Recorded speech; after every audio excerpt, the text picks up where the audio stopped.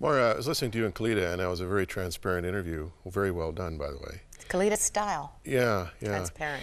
But I'm thinking about abortion. You know, for many years I used to do a program called Talk to Me in the middle of the night that was seen mainly in the US of A, at least for the first 4.5 years, and then the last half year we brought into Canada as well. From 3 a.m. to 6 a.m. we used to do a live TV show 5 nights a week. I was astonished at the number of Americans up in the middle of the night. Bell Telephone used to send us invoices because we had a 1-800 number, and they would give me a record of everybody who called, and then they would give me a record of those who tried to call and couldn't get through. Many months it was over 100,000 calls a month. This was huge. I'm convinced that there must be about 30% of America up in the middle of the night, probably true of Canada too. Anyhow, once a year I would do a show on abortion. So for 5 years I did 5 shows on abortion. And I would say, look, I'm not here to make any judgment. I'm not here to make any value statement. I just want to hear from those of you who've had abortions. And of course, they can be anonymous. Yeah, of course, they were all anonymous. And you know, it's a 3-hour show every night. 3 hours. 3 hours. And I would listen to women who'd had abortions. And time and time and time again, they would say stuff like, his name was John and he would have been 14 yesterday. Occasionally I'd have men who would call. You know, I abandoned my girlfriend. I impregnated her and abandoned her. I forced her, or I strongly encouraged her to get an abortion. I regret it. I've regretted it every day of my life. This is from guys. Now, here's how I see it.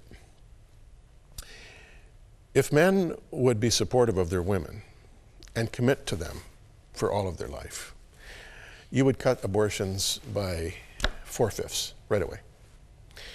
Yet, generally speaking, you got young girls who have become pregnant and they're abandoned and they're afraid and they have nowhere to turn.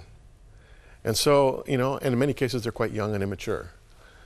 In the crisis, in the panic of the moment, they make this very poor judgment, this bad decision, and they live with it for the rest of their lives. Kalita sings about it even to this day. I really think that abortion is an issue that men should stand up for in terms of taking responsibility. I think that if men were men and they cared for their women and they committed to their women for life, abortion would not be an issue. And I know that it's easy to lay a finger of blame. I'm not doing that. But what I'm saying to the men is no sex unless you're committed to that woman, and show your commitment by marrying her before you have sex with her. It's the biblical plan, you know. No sex before marriage, no sex outside of marriage. Sex is to be celebrated within marriage, and within marriage it is a terrific treasure, something the Lord has made and he has blessed. Marriage is honorable and the bed undefiled, the scripture says. Any sex before or outside of marriage just gives room for this horrible reality of abortion. This is why the Lord hates adultery. He hates it because it basically undermines the integrity of the family unit. The Lord wants every child born to be family born. And if you've had an abortion and your heart condemns you, remember the scripture that says, even when your heart condemns you, God is greater than your heart and knows everything. Maybe you need to call our prayer lines today and talk to someone about that abortion and pray with them.